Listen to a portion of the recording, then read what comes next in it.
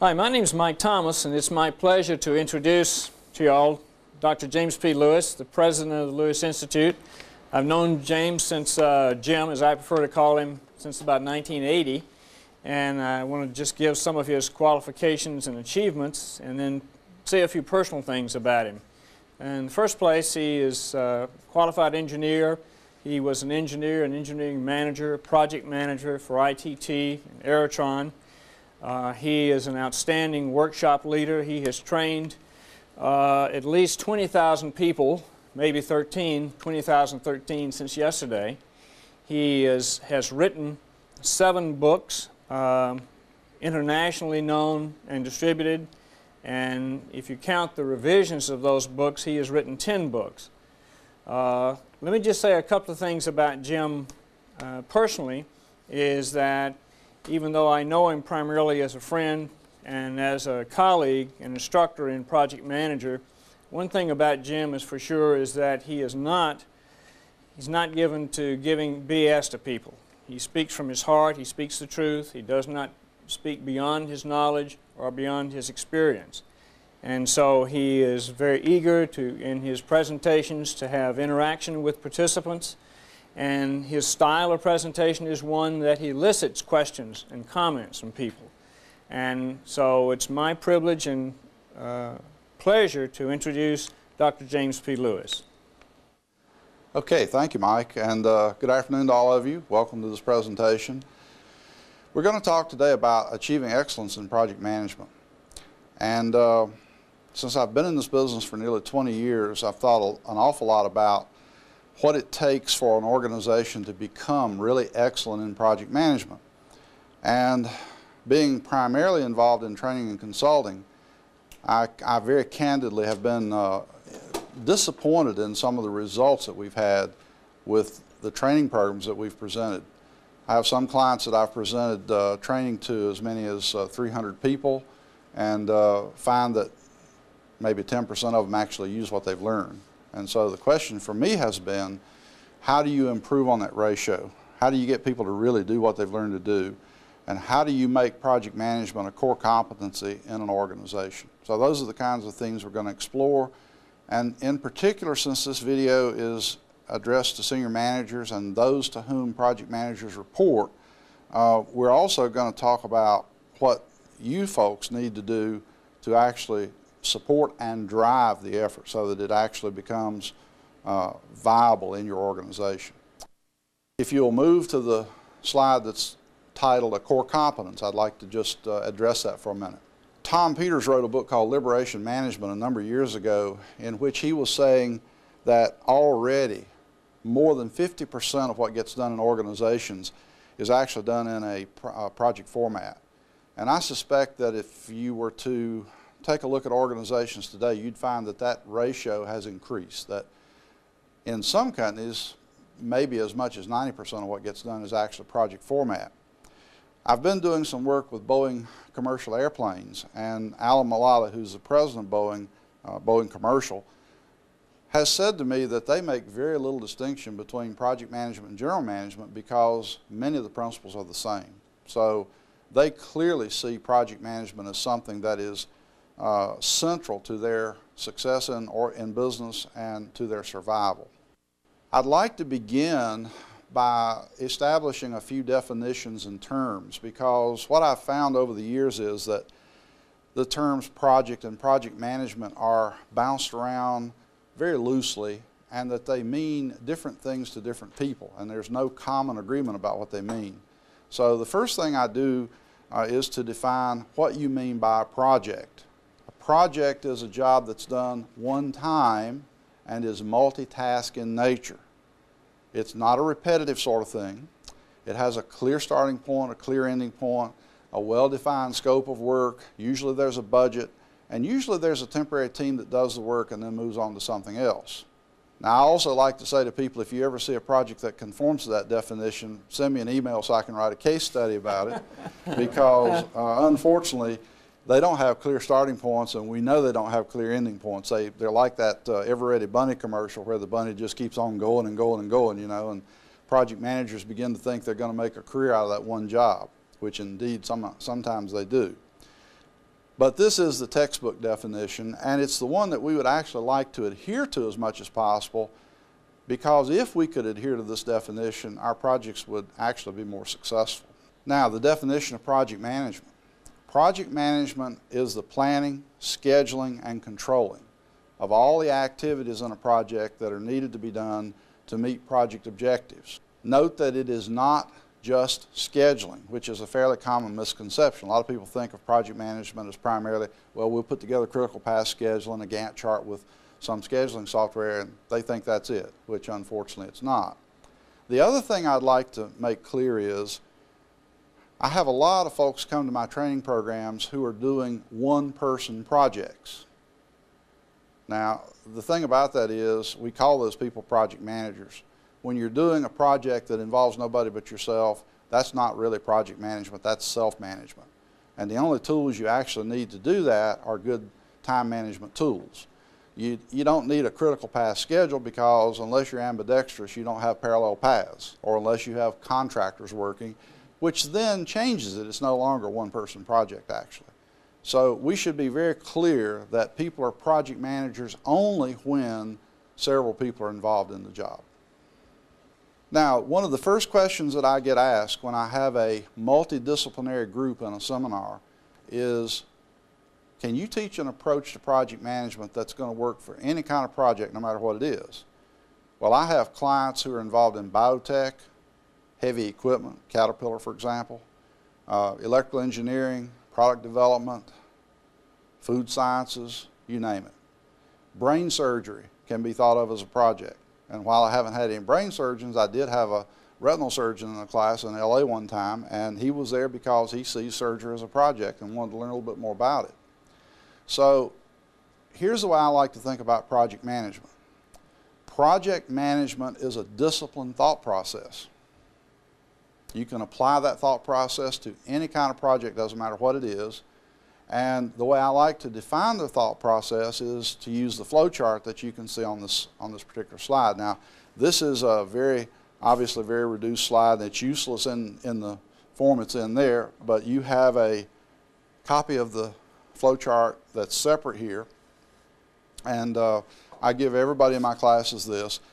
This defines the process. And to the degree that people follow this process, they're going to increase their probability of success in a project. To the degree that they try to wing it, they're going to increase their probability of failure. This process has been applied to, as I said earlier, all kinds of different projects, including advertising, development, marketing programs, and so on, and I happen to know it works. I also can tell you that there are common points in this process where projects tend to fail. Step number 2, which is the definition stage, and step 14 or 16, 16 down at the bottom, are common points of failure. In other words, at the very beginning and at the very end. And we'll talk a little more about that as we go along. As you can see from the overall flow chart, there are essentially 5 phases in my model. The first phase is the definition phase, and this is where I say projects tend to fail because we don't spend enough time at that step. The next step is development of project strategy, and a lot of people try to totally bypass this stage. They just want to get on and start doing the work. The next stage is the implementation planning stage, where once you understand what the strategy is going to be, you now have to decide how to go about it. As a simple example of the strategy phase, in World War II, when Avondale Shipyards was trying to increase the rate at which they built ships, they decided that instead of building the boat right side up with the keel down, the way it had always been done, they'd turn it upside down, build it with the keel up, because it made it much easier to weld on the outside and up inside the keel area. That's a very unusual strategy, and interestingly, it's one that's still being used today, 40 or 50 years later. But it's an important strategy because they could build ships of higher quality and faster than any of the competitors in the business. Matter of fact, it's a really fascinating thing to know that they were building Liberty ships at the rate of 1 every 10 to 12 days. They'd put them to sea with the painters on board and paint them as they went across. So they worked out a lot of really interesting strategies back then. Now, what's the difference between strategy and implementation planning? Well, once you've decided you're going to build boats upside down, you then have to work out how you're going to do it. For example, how are you going to turn it over once you get it welded together? So that's part of the implementation planning stage. The next phase in this whole process is you've got your plan, now you've got to do it. And we call this the execution and control stage. And on the overall flow chart, you'll notice that there are loops down there because as you monitor progress, you may find that you're not where you belong and you have to go into corrective action steps and things of that nature. And we're not going to go into detail about that here because the purpose of this briefing is not to teach project management in detail, but to talk more about how to make it work. Finally, the last phase in the whole process I call learning and closeout. Now again, this is a phase in projects where we tend to fail because by the time we get down to this step, most people are sort of ready to get on with something else. So what tends to happen is we don't do any lessons learned reviews. And of course what that means is that we repeat the same mistakes on the next project that we made on the previous one. So those are the kinds of things that we encounter. Now let's talk a little bit about something very important to project managers because this is a constant cause of problems for managers and project managers alike. Every project has 4 constraints or objectives. When I first started teaching project management, it was common for people to talk about 3 constraints. In fact, you still hear this referred to an awful lot, the triple constraints on projects. And in the colloquial language that most of us use, we say good, fast, and cheap. And the old saying is good, fast, and cheap, pick 2. Well, it occurred to me that we were missing something, namely scope. Scope is how big the project is, and it turns out that scope itself is one of the major causes of projects getting in trouble because the scope changes. And unfortunately, what happens is the scope creeps upward. And it works this way. People come to you and they say, "Can you do this?" And you say, "Yes." "Oh, well, we've got to have that." Well, that's a change in scope. And in many cases, it occurred because they forgot something from the beginning. They didn't do a good enough job at the definition phase, so this is an afterthought or an oops experience, okay? You have to control these scope changes or they kill a project. And a project manager has a responsibility to say, yes, we can do it, but here's the impact on the project. Do you still want us to do it? Make a decision. So I have to say, this is what it's going to take to make that change, and if you want it, fine. If you don't, then let's forget it. Well, you notice that there's an equation that ties these variables together. I like to write it the way you'll see it on the page there on the slide. Cost is a function of performance, time, and scope. Now ideally you could write that as an algebraic expression. Cost is 2p plus 3t plus 4s or something of that nature. Realistically, you don't ever know exactly what that mathematical relationship is. You're estimating everything. But we do know it does exist. And so a graphical way of showing it is to use a triangle. And scope is essentially the area or size of the triangle, and PC and T are the sides. And we know from geometry that if we have the values of 3 sides, we can calculate the area. Or if we have the 2 sides in the area, we can calculate the 3rd side. So again, what that says is you can't assign values to all 4 of those at the same time. It's like good, fast, cheap, pick 2. Well, in this case, good, fast, cheap, and scope, pick 3. Now this is an especially important message to senior managers and project sponsors because there's a temptation in many cases to try to assign values to all 4 of those. And I can tell you, if they fit together, it's an accident, it's not by design. So what will often happen is the sponsor will dictate the variables on the right-hand side, performance, time, and scope. Project manager goes away and figures out what it's going to cost to meet those targets. And I always joke that they should have CPR people standing by when they tell the sponsor what the cost is because they're bound to have a heart attack and they're going to need to be resuscitated. So be sure you have somebody standing by to do that because they will almost always say, how can it cost so much? Because they had in their back of their mind some figure. And they may follow that up with, we can't afford it. Well, my response as a project manager then has to be, well, you tell me what you can afford and I'll tell you what I can give you for it. It's a balanced equation, so something has to give on the right-hand side. Okay? Does that all make sense to everybody? Now, as I've just said, the message here is that you can't dictate all four of these variables, and if you insist on doing so, you can almost guarantee that the project is set up to fail from the very beginning. Now let's talk a little bit about project failures. I know this is not a very popular thing to talk about, but we need to address this because if we can understand the cause of failures, hopefully we can prevent them. The Standish Group has been doing surveys of software development projects for a number of years, and the first one that I have data for occurred back around 1994. They found that in the United States alone we spent something like $250 billion on software development projects. With these results, 17% of those projects met the original performance, cost, time, and scope targets. 50% of them had to have those targets changed, which means they're late, they're overspent, they have reduced functionality, they don't do everything they were supposed to, which would be scope. And the scary part is that 33% of those projects were actually canceled because they got into so much trouble that they were not salvageable. Well, what that says is $80 billion was trashed just because we had to cancel those projects. The really compelling thing is to realize that 83% of all the software projects done got in trouble. That's really bad. That's really frightening. Well, interestingly, in the years since 1994, the statistics don't seem to have changed much, even though we've trained thousands of people to be project managers, and Microsoft has sold 1 million copies of Microsoft Project, so the tools exist and the training exists, and yet the problem still persists. In fact, an ad in a software development magazine a week or so ago said that they estimate that we're spending or wasting about $120 billion a year in the U.S. on software projects.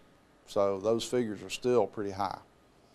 The other thing that's interesting is that the Standish Group always asks, what are the correlates of success and failure in these projects? And again, the results tend to be fairly persistent. The correlates with success are good planning and good understanding of your client, which means that if you plan well and you understand your client's requirements well, you tend to be successful, and conversely. And this is the very thing that we tend not to do well. And remember, I told you that's up at step 2 in my flow chart, where we don't define it well and we don't plan it well. If you think of this in terms of quality, what we find is that most organizations are running at about a 3 sigma quality level. This is a term used by the statisticians to indicate where on a normal distribution errors fall, and it translates into very simple terms. If we perform 1 million operations in an organization, 66,400 of them will be done wrong. 66,400. And this figure is true of projects as well as manufacturing operations. The problem is we don't tend to use these same measures in projects because it isn't as easy to establish numerical measures in projects so that we can track it. But we know that the same kind of finding is true. The cost of poor quality at this 3 sigma level is about 30 cents of every sales dollar. In terms of project work, what it amounts to is that about 30 cents of every dollar spent on a project will be waste, and most of it is in the form of rework. People having to redo what's been done.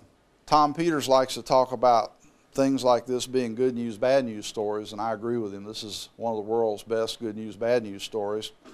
The bad news is that when you have a 30% rework figure, it means that a third of your people, 1 of every 3 people working on the project, is spending full time to redo what the other 2 people did wrong to begin with. That's the bad news. The good news is that if you can cut that out, you've gained a huge amount of improvement very quickly. As a matter of fact, I suggest to senior managers that the quickest way to show that you're getting better at project management is to track the rework. And you'll see that on the next slide. The blue curve represents process improvement. Process improvement usually follows an S-shaped curve, as you can see here, where in the early stages it's hard to get any gains. And then the curve accelerates, and then as you get better and better and better, you reach the point of diminishing returns and the curve turns shallow again. Rework should follow the inverse curve, and that's shown by the red dotted curve that goes down. So over a period of time, you should see your rework costs decline because you're getting better at project management. Now, if you can get down to the bottom of that rework curve, you are down close to what would be called a 6 sigma quality level, which means that your errors are 6 standard deviations down below the mean. And that means that of 1,000,000 chances to make a mistake, you'll only do it 3.4 times, as opposed to 66,400. So that's a huge improvement, and it drops the cost of poor quality to about 3 cents of every dollar, which again is a 10-to-1 improvement. Cost of quality can be attributed to 3 factors. When I worked at ITT, Phil Crosby was Vice President of Quality at ITT, and ITT was very numbers driven. So one of Phil's claims to fame was to measure the cost of quality, and he put it in 3 categories: prevention, appraisal, and failure. Prevention is anything you do to avoid errors. Appraisal is inspecting to see if you can find them, and failure is what happens if you miss them. The 80-20 rule says that we tend to spend 80% of our money on failure and appraisal and only 20% on prevention. If we increase the amount of money spent on prevention, what we'll find is that the cost of appraisal and failure actually decline. And as you can see from the 2 bar graphs, the 2 bars in the bar graph here, the difference between the original bar and the second bar is the actual savings that you accumulate.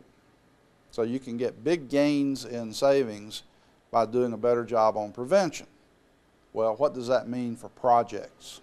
Project prevention activities include project prioritization. What we find in organizations is that people are working on entirely too many projects for the available resources. And when project managers are trying to juggle 3 or 4 projects at the same time, and they say to senior managers, give me a priority, they're often told it all has to be done. Well, when all of it has to be done, the word priority just lost its meaning. And so that's a clear cause of problems in many organizations. Another project prevention activity is to get very clear about the mission and the vision for that project. Again, this is step 2 in the flow chart, where we're trying to define, pin down exactly what it is we're trying to do. I had a young lady tell me in a class just this week that her people had come to her with project plans, and she kicked back both of them because when she asked them to tell her concisely what it was they were really trying to accomplish, they couldn't do it.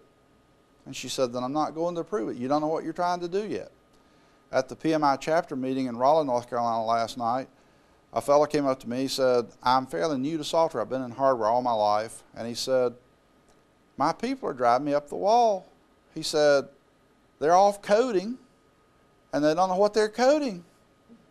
You know, they haven't taken time to define it. So then we start reviewing status, and, well, the status of what they're doing is okay, but it's the wrong thing. Again, it's that failure to define the thing correctly at the very beginning. Good planning. How are you going to get where you want to go? This is a prevention activity. And the other one it's actually a twofold thing, is to do lessons learned reviews and act on what you learn. Unfortunately, in many organizations, even when they do lessons learned reviews, they don't act on them. So they make the same mistakes again. And what's really sad is that if they did something really well, they don't necessarily capture that and do it over again. So they don't learn and grow from what they learn. Appraisal activities include a few things like data-based project reviews, status reviews. Where are we in the project? If you don't have a data-based status review, you really don't know where you are. And I've sat through some fairly appalling reviews where people would say, okay, how's this project? And someone would say, fine. Okay, and we move on. There's no data there to support fine, so we don't know whether it's fine or not. Design reviews. Now, these don't apply to everybody. Obviously, people that are designing software or hardware should be doing design reviews, but those are a normal part of any project. And the one that we're talking about that people tend not to do is lessons learned reviews. Just to put this in perspective for you, at a conference on project management a couple of years ago, the keynote speaker asked an audience of 400 people, how many of you do regular lessons learned reviews to end your projects? And I think 11 or 12 hands went up. He then asked a question that I consider even more compelling than that. He said, okay, of you folks that put your hands up, how many of you have a mandate from your organization that says before you can do your next project, you have to show us how you will avoid the mistakes you made on your last project? 2 hands went up. In other words, even of the very few people who were doing lessons learned reviews, again, they're not acting on them. And this is pretty common. So every time I teach a class, I say to people, how many of you do lessons learned reviews? And it's still pretty dismal. It's getting a little bit better, but it's still dismal.